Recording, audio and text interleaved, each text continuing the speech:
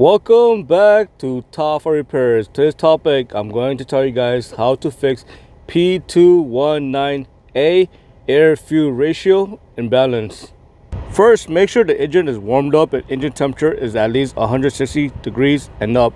And also make sure your vehicle is in closed loop. Next, check the short-term fuel trim.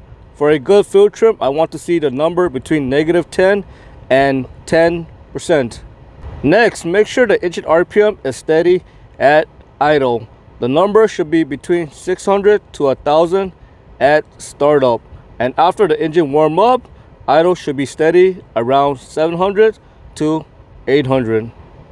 Next, make sure your air and fuel ratio sensors are working properly by checking for codes. Those are going to be the minimum requirement before you start diagnosing P219A. Now, why are you getting P219A? And the answer is simple. The air and fuel ratio data should be within the manufacturer specification. When it is outside the manufacturer specification, you're going to get that code. There are a lot of reasons why you're getting P219A, and I'm going to tell you guys some of the highest possibilities. First, start by checking for a bad oxygen sensor. Make sure you're not getting codes for bad oxygen sensor. If you're getting cold, make sure you replace it.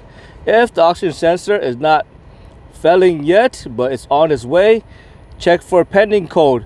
Maybe the oxygen sensor code might show up in the pending code section.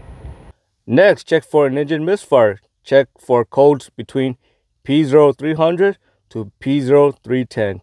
P0300 is going to be codes for a random misfire, and P0301 to P0310 is going to be an engine misfire for cylinder number 1 to cylinder number 10. Next, check for a vacuum leak. If you're getting P0300, you might have a vacuum leak. So listen for hissing noise, and if the engine is stalling at idle, there's a chance that you might have a vacuum leak. Next, your engine might be running rich. You might get codes for P0172, rich code for bank number 1, or P0175 for rich code for bank number 2.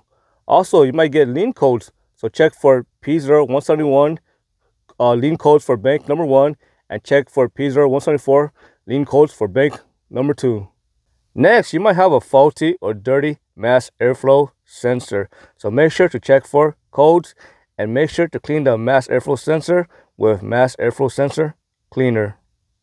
Next, you might have a failing or clogged catalytic converter, so make sure you check for P0420 code.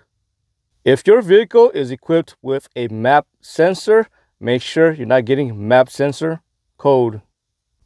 Those are the highest possibilities why the air and fuel ratio is off. I hope you found this video useful. As always, thank you for watching and subscribe to Top 5 Auto Repairs.